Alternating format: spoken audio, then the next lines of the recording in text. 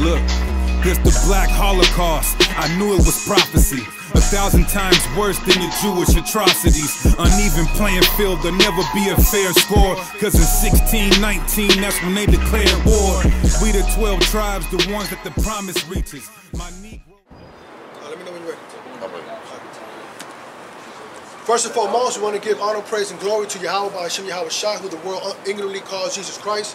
We are the Hebrew Israelites. We come in and day out to talk to our people, the so-called Negro, Hispanic, and Indigenous Seminole Indians, to tell them about their biblical nationalities, and also tell them to repent, convert, and come back to the law, statutes, and commandments of the Most High.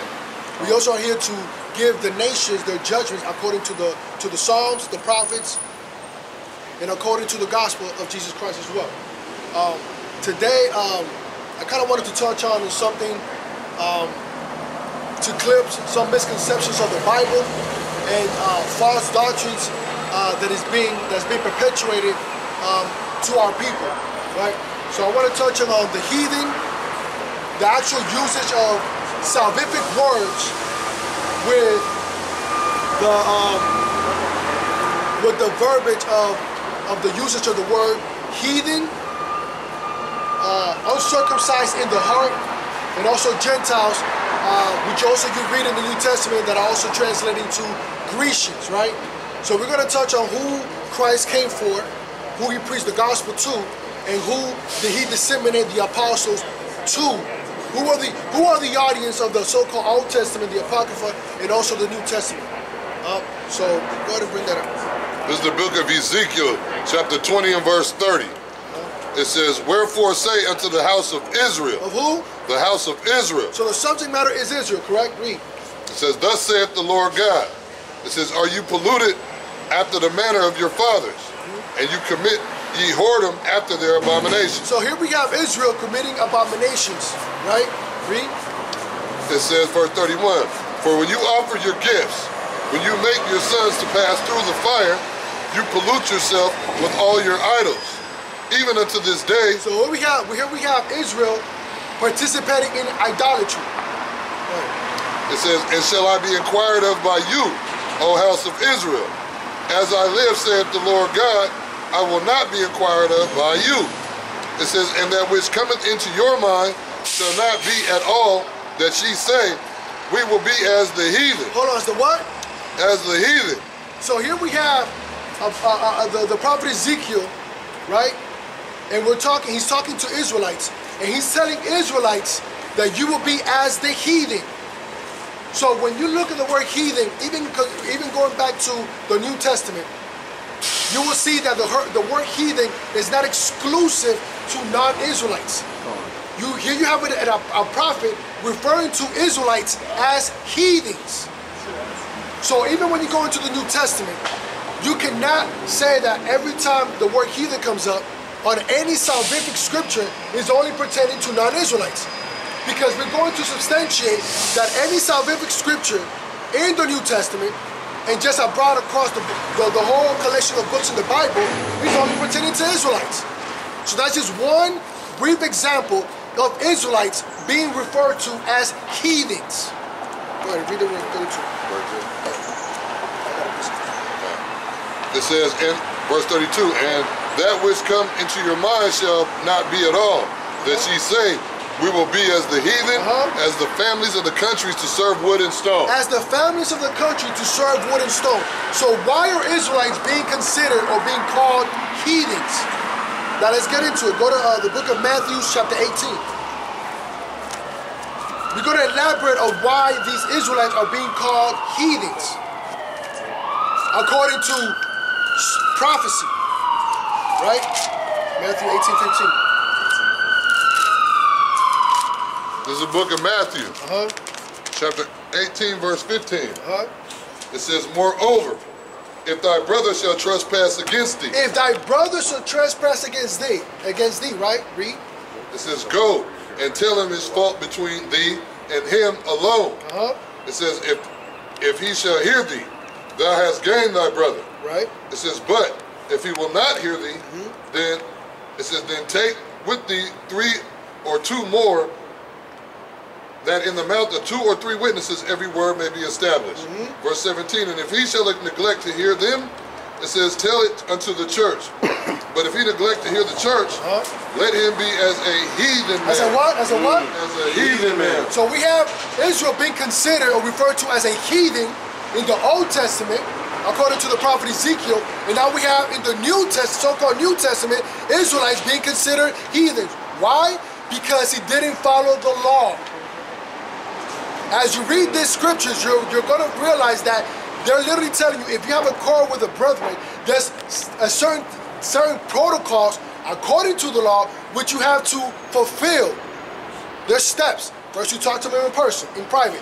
If he doesn't want to listen, you bring 2 witnesses. If he doesn't want to listen, you bring it to the church.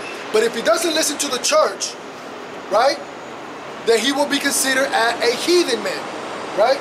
Now let's go to Deuteronomy 28:64. This is the book of 2nd Ezra, chapter 2. I'll start at verse 33.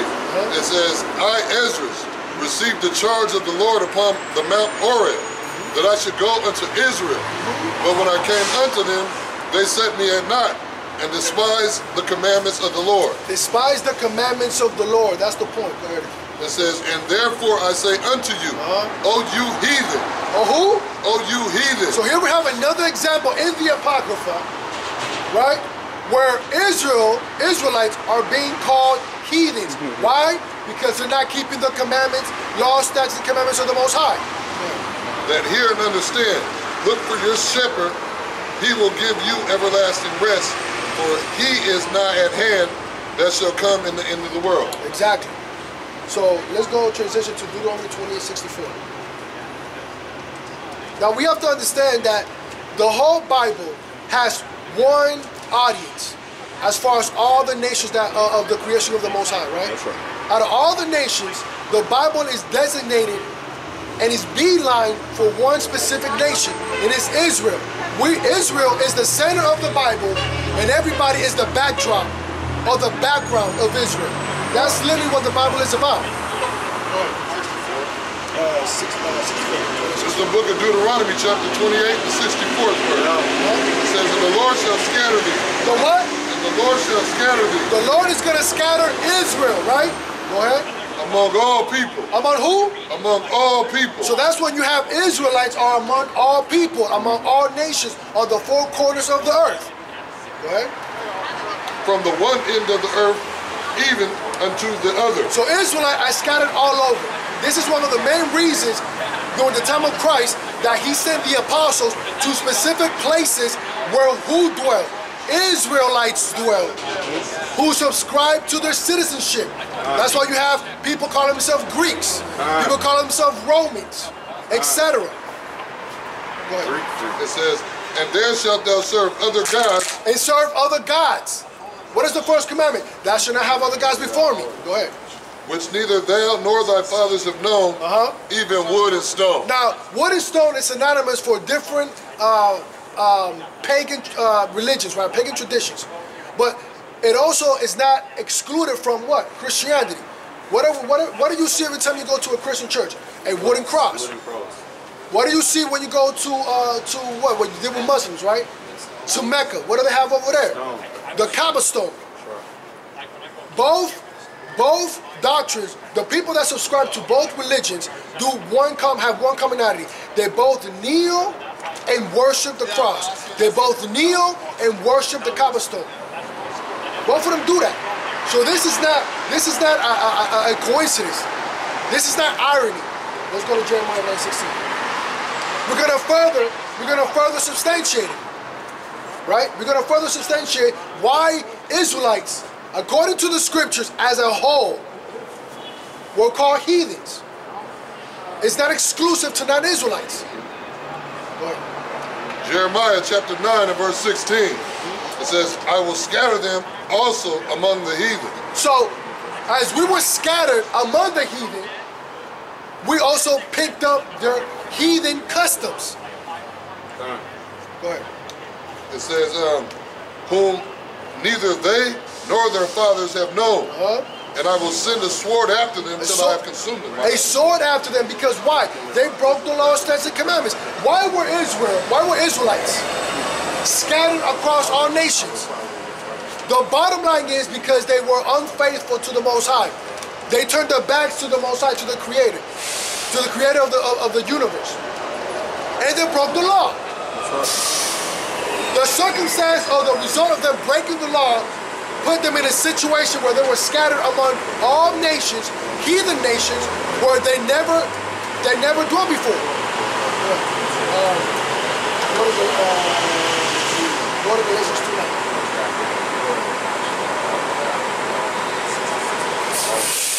Now let's go back to the New Testament, right? Let's go to Paul. Go ahead.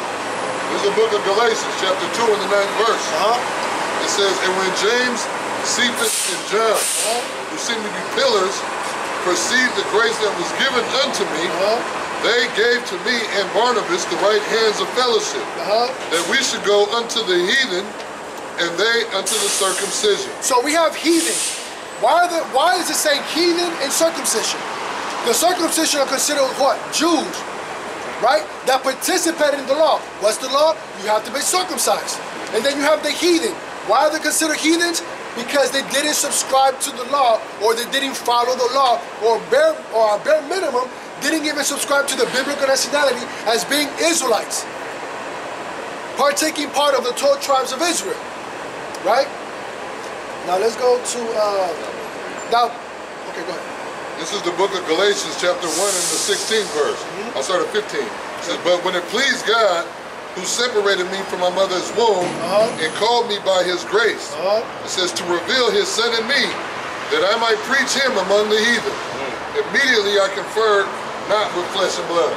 Right. So here we're going to get into why he was sent to the heathens. The heathen are who? Israelites who didn't follow the law. Right? Now let's get into when it talks about circumcision, right? A lot of people use the phraseology uncircumcised in the heart. But they say that that's only pertaining to who? Non-Israelites. Let's demonstrate throughout the compilation of the Bible how that phraseology is specifically designated and utilized for Israelites. Alright? So let's go to Acts 7:51. Let's bring that out. Let's jump start with the so-called New Testament, right? Now we're going to jump around precept upon precept, line upon line, here a little, there a little, to substantiate that the phraseology of uncircumcised in the heart is literally designed for Israelites. Go ahead.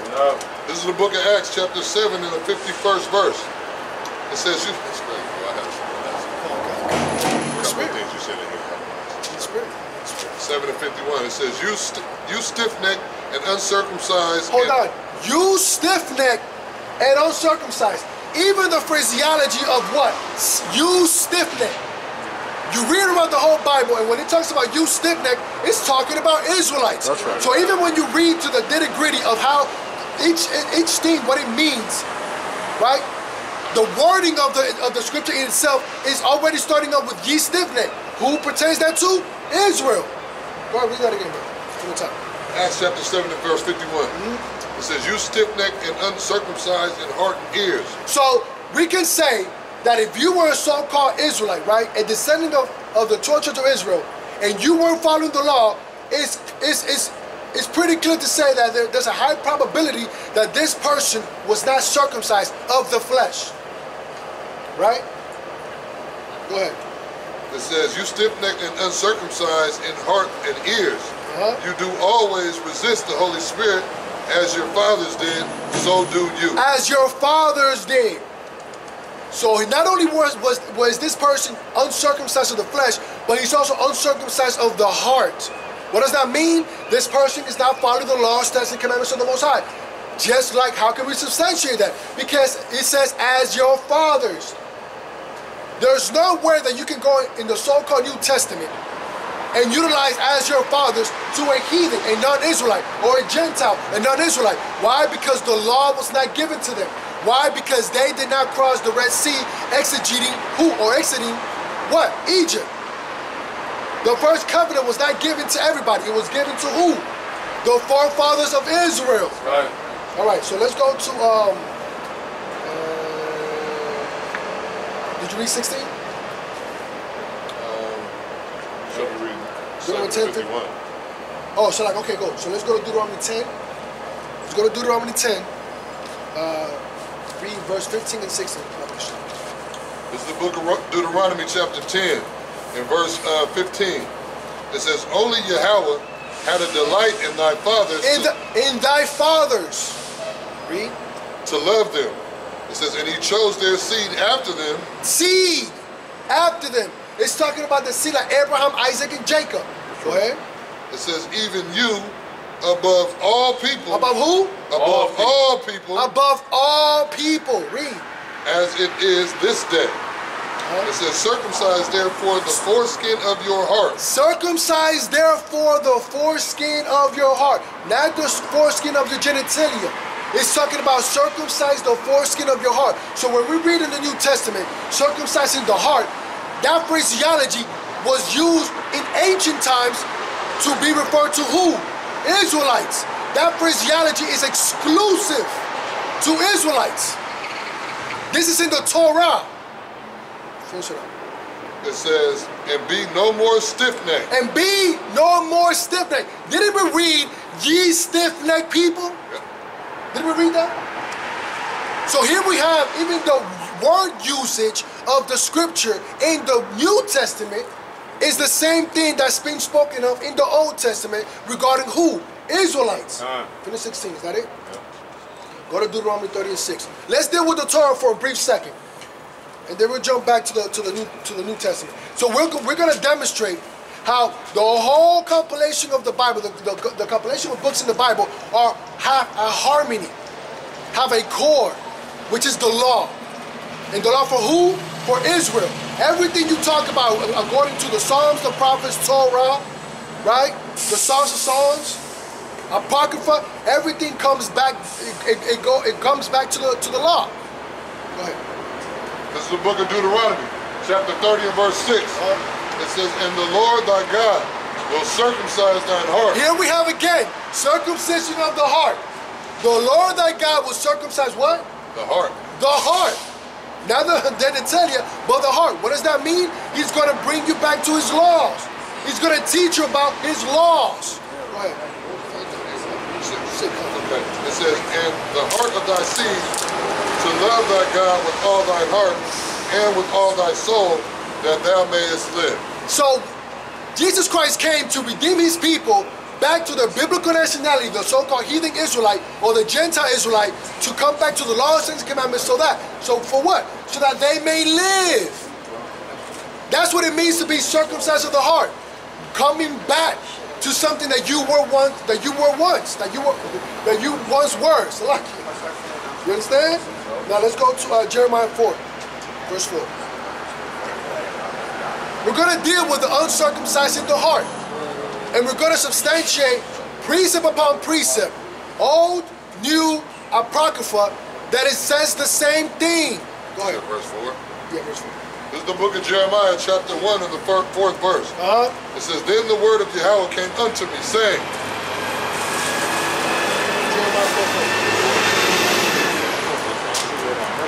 I'm giving you various witnesses, right? I'll give you Moses. Now let's go to Jeremiah. I gave you Matthew, right? Now I'm giving you different witnesses. I'm giving you different people saying the same thing throughout the Bible. Go ahead. This is the book of Jeremiah, chapter 4, and the 4th verse. Read. It says, circumcise yourselves to the Lord Yahweh. Circumcise yourself to the Lord Yahweh. Read. It says, and take away the foreskins of your heart. Again, take away the foreskins of your heart. This is not a New Testament concept. This is not a Christological concept. This is not something that Christ made up. This is not something that he himself established. This is not new. The Bible says that there's nothing new under the sun. Go ahead. It says, and take away the foreskins of your heart, you men of Judah. Of who? Judah. Everybody. Judah. Read. And inhabitants of Jerusalem. Of who? Jerusalem. Go ahead. It says, lest my fury come forth like fire, and burn that none can quench it, because of the evil of your doing. Because of the evil of your doings. So when you don't follow the law, statutes, and commandments of the Most High, you are doing wickedness. You are doing evil against the Most High. This is why he's saying, using the phraseology, circumcise of the heart. Circumcise your foreskin of your heart. Come back to the law. So it kills me when you have these dumb Christians that want to exegete this phraseology in the New Testament and say, oh, we don't have to keep the law anymore. But every phraseology that is utilized in the New Testament as far as salvific scripture, you can see it demonstrated in the Old Testament. Come on. Finish that out. It says, oh, that's it? Oh, that's it. Okay, go ahead. That's the rest of it, man. You want to go to 2:6? Well, that's it. Okay. That was Jeremiah 4:4, right? Okay, go to Jeremiah 9:26. Watch this. We're gonna stick with another precept on the prophet Jeremiah, right? Talking about the subject matter at hand. Go ahead. This is the book of Jeremiah, chapter 9 and verse 26. It says, Egypt and Judah and Edom and the children of Ammon and Moab and all that are in the utmost corners that dwell in the wilderness, for all these nations are uncircumcised. These nations are uncircumcised. All these nations are uncircumcised. But they're uncircumcised as what? In the flesh. Right? Now go ahead and finish that out. All the house of Israel. The house, now here's the transition. And all the house of Israel, what? Are uncircumcised in the heart. In the heart. There's a distinction. The heathens, the real heathens, the non-Israelites are uncircumcised in the flesh. But the Israelites that are not participating according to the scriptures, participating and subscribing to the law, they are considered what? Uncircumcised in the heart. What does that mean? Knowledge of the law, keeping of the law, teaching of the law. And the question, and then the heathens, they are uncircumcised not only in the heart but in the flesh as well. Exactly. But that's why it says uncircumcised, and then it gives a specific notation as far as Israelites were going to be uncircumcised of the heart. Meaning, for example, I'm gonna give you an example. If a brother walks down here today, and I ask him, what is your biblical nationality? What is the most common? Hold on, brother. Child, what are you doing? No, we're not doing that. It's all good, man. You can listen, don't do that. I don't know what's the point. I don't really know. It's true. No disrespect to you, brother. It's all good. You can stay here and listen, man. Yeah. If I ask this brother, right? Hey, brother, what's your biblical nationality? He's going. But if you ask a so-called Israelite, right, according to the scripture, the so-called Negro, Hispanics, or indigenous Seminole Indians, right? If I ask a Negro coming down the stairs, hey, brother, relax, man. What is you doing? No, you're not standing right there. What's wrong with you? Chill out, man. Come listen to the Bible, man, and relax, man. You're tripping, man. Now get it back on point. If you ask a so-called Negro, right? If you ask a Negro, what is your biblical nationality? He's gonna say what? Oh, I'm African American. I'm black. I'm everything. He's gonna give you a byword in everything except being an Israelite or giving you a specific tribe, right? So that's the same thing that was going on in the time of Jesus, right? Go ahead, bring that on Ezekiel 44.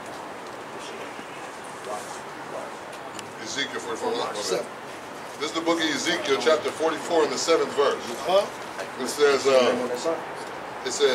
and that ye have brought into my sanctuary strangers, uncircumcised in heart. Listen, pay attention to this. This is a crucial point. This is a crucial point. Well, read that again. This is Ezekiel 44 and 7. Hey, move that camera. I don't want to get that. Read that again.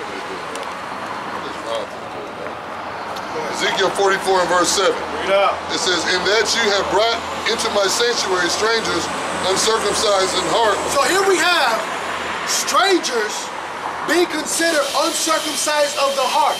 Saying you have brought strangers to my what? To my sanctuary, uncircumcised of the heart. This is the book of Ezekiel. What is Ezekiel talking about? Strangers, uncircumcised of the heart. We just established through precept upon precept that when you have uncircumcised of the heart, it's talking about Israelites. Why are Israelites being considered as strangers? Go ahead. And there's something else too. The way that it broke down how the other nations are uncircumcised, when it says Israel was uncircumcised by the heart, because Israel, where the law is given to, would show that these other nations are not underneath the covenant, you know what I'm saying? Or they would be uncircumcised in the heart. but the laws weren't given to them. That's why there's a difference. All right, my bad. Where was that? 7. Verse 7. It says, and that you brought into my sanctuary strangers, uncircumcised in heart and uncircumcised in flesh. Hey, hold on. Uncircumcised in the heart and also uncircumcised in the flesh. Now he's being very, very specific. Go ahead. It says, to be in my sanctuary, to pollute it, even my house, when you offer my bread, the fat and the blood, and they have broken my covenant. So here we go. Broken my covenant.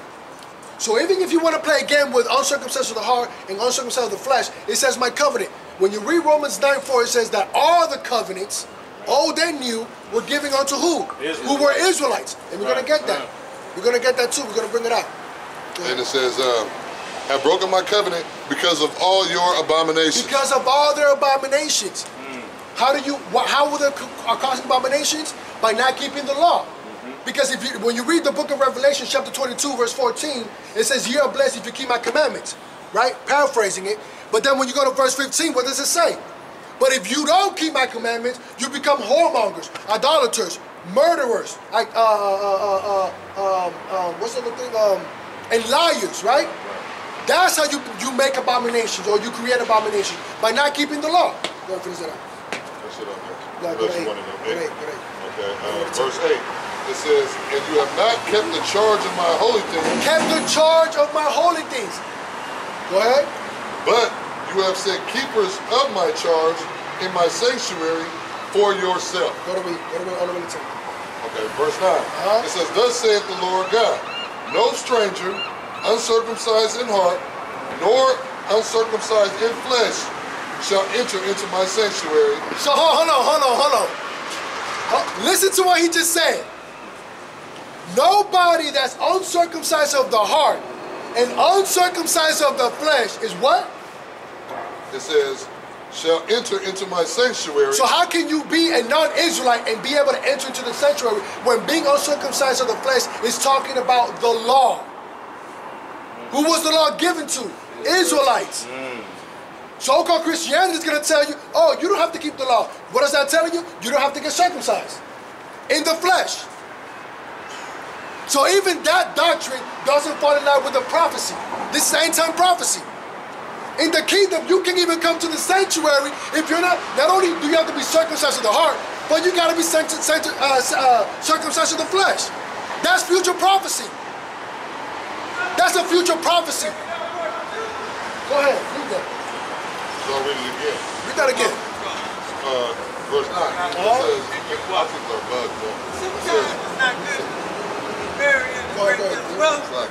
This is Ezekiel 44, verse 9. It says, thus saith the Lord God. It says, no stranger, uncircumcised in heart, nor uncircumcised in flesh, shall enter into my sanctuary of any stranger that is among the children of Israel. So listen, any strangers that is among the children of Israel. What does that mean? It's talking about Israelites. Didn't Hosea prophesy? We're going to get to that too. Prophesied, a lot of the prophets prophesied that in the end times, Israelites were going to be cut off from their heritage. That's right. That's why when you look at this chart right here from the Western Hemisphere, you see Negroes, Hispanics, and indigenous Seminole Indians.